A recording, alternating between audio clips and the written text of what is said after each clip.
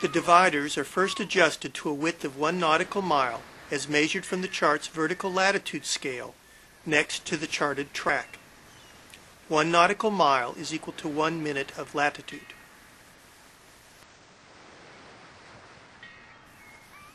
The dividers are then walked down the length of the charted track. A total of 6 miles are walked off.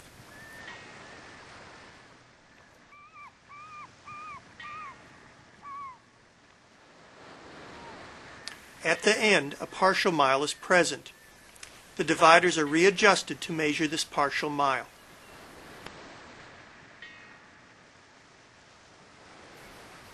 The dividers are then placed over the latitude-minute scale to read the partial mile measurement.